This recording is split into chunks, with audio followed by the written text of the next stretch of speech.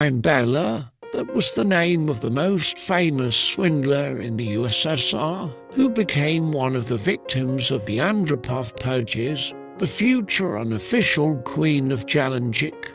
Bella Borodkina moved to Odessa after the war, and after an unsuccessful marriage in 1951, she left for Gelendzhik, finding a job as a waitress in a local cafe. The persistent woman moved up very quickly, first becoming a barmaid and soon the head of the cafe.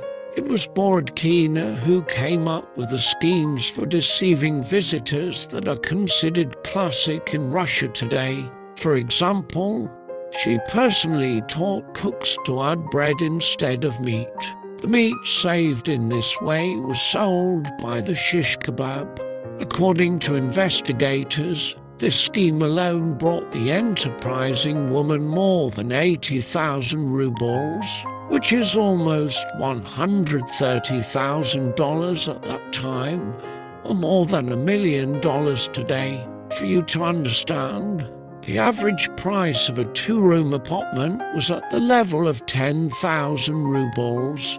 The next scheme is saving on tea brewing, instead of which caramelized sugar was added to give color. The third scheme is to reduce the prescribed portions of butter by half. Next, the classic dilution of sour cream and milk with water. True, fearing trouble, Borodkina ordered to dilute exclusively with boiled water. Soon Bella assembled a team that put into practice everything that she had been taught, and daily gave part of what she earned to her patroness. By the way, Borodkina did not even try to hide her wealth. She adored furs, bright jewelry, and was fond of young men, whom she presented more than generously for pleasant services. Residents of Gelendzhik nicknamed Borodkina Shahinia, and close acquaintances I'm Bella.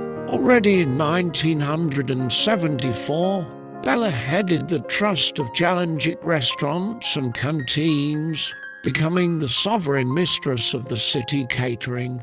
By the way, Bella mercilessly destroyed private traders who tried to feed their guests with homemade food. She sent her agents, who, having settled in a date, pretended to be poisoned, then complained to the sanitation station and other law enforcement agencies. In Gelendzhik, no one even tried to speak out against Bella, especially since Borodkina quickly fed all the police chiefs and even high party officials with her offerings. Being the head of the trust, Borodkina came up with another scheme of theft dilution of alcohol. For example, cognac was diluted with rye vodka. Coupled with the elementary miscalculations of drunken clients, the alcohol scheme turned out to be extremely profitable. But if serious officials came to the city, Bella had scarce food packages and luxuriously set tables with an exclusive menu and elite alcohol, and Borodkina pierced into trifles. The woman organized underground screenings of porn films for her clients, for which she paid the price. Some caring citizen complained to the relevant authorities, which in 1981 covered the underground cinema and seriously began to develop Borodkina herself. The very first search in Bella's apartment shocked the operatives. In addition to expensive items of clothing, furniture, and full jewelry boxes, banks of money were found. In total, money and jewelry from Bella were seized in the amount of about 500,000 rubles. According to the official exchange rate of that time, almost 700,000 US.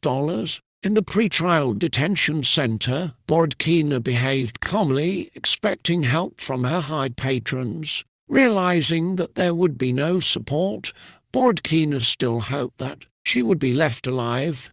Sentenced to a maximum sentence of 20 years with confiscation of property, Therefore, the decision of the Supreme Measure Court shocked her. The death sentence was carried out in August 1983. The request of Borodkina's daughter to give the body for burial was denied.